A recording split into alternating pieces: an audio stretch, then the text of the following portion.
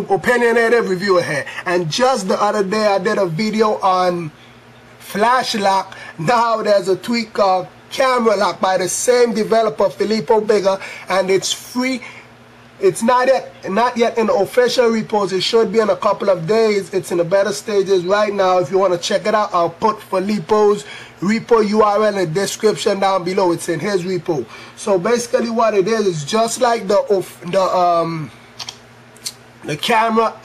camera feature in iOS 5, where you can double tap the home button and the camera comes up right next to the slide to unlock, and you could click it to access your camera from right there. However, the difference between this and the feature in iOS 5 is this one has more customization. So it doesn't add nothing new to your springboard. You can just go in there, you scroll down until you see CameraLock, you open it up, and as you can see, it has a couple of features. I can always show home button like I have it set right now. I'll take it off, and you can put don't lock back, meaning when I open up the camera and I close it back, the device will not lock, and I could freely use my device.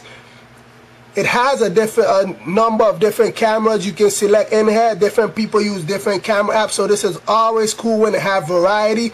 I happen to have Camera Plus that I don't use it, and this is a stock iOS camera. Here is for where you can select if you wanted to open up video by default or photos by default, but that's only available for the stock camera app.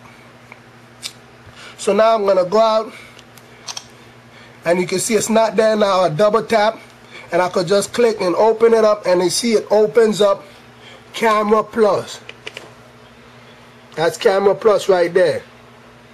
That's basically what it does. Simple yet cool. So if you don't have iOS 5 and you want that feature, you can check it out. Who says we need iOS 5 for all of that? I wonder if they'll do iMessage for iOS 4 also. Light bulb.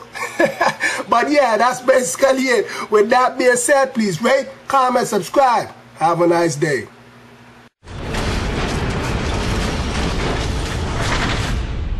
iDeviceDaily.com